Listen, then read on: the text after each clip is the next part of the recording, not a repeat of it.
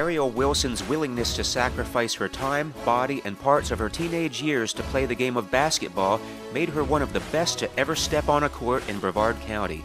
It would be on those local courts and in the Police Athletic League that Wilson would get her first real taste of competitive basketball. On weekends, Ariel's mom would take her to play pickup games against the men, which made competing against girls her own age seem easy at times. Her skills became such that she was the only freshman to make her varsity team at Rockledge High School. Wilson's Raiders career produced video game-like numbers. In her junior season, Ariel finished second in the state of Florida in scoring, averaging 27.2 points per game.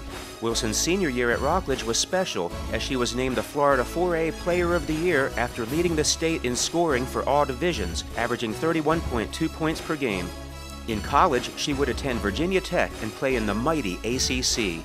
Her impact was immediate, as she played in 25 games as a freshman. She averaged 12.1 points per game her junior year, scoring in double digits 18 games, including 4 games with 20 or more points. Wilson attributes her love of the game to her mother.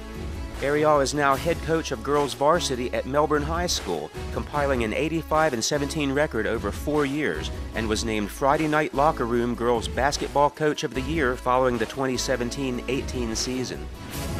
A 2019 Space Coast Sports Hall of Fame inductee, Ariel Wilson.